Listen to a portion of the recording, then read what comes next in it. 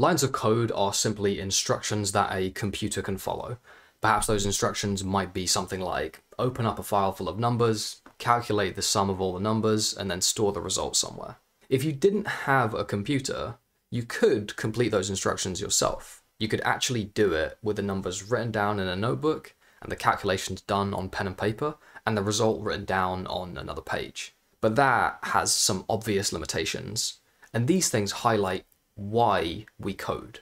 Firstly, doing things by hand is prone to human error.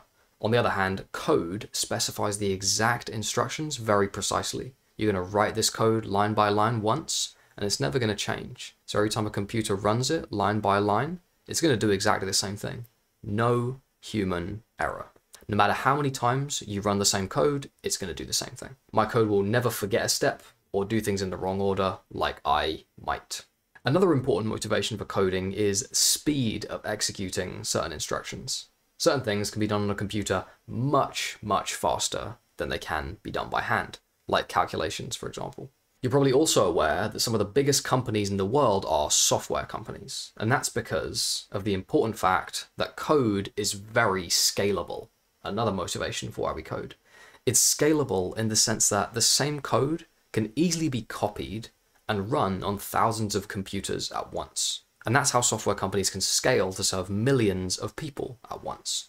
It's much easier to replicate the behavior of software by copying files of code than it is to replicate the behavior of people who might be very good at their job, but it's hard to transfer that knowledge to new people who can help you scale up.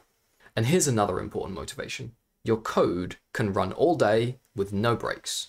It never gets tired, it never gets bored, it never complains. You can leave your computer running all night and sleep comfortably, knowing that the same code is running continuously.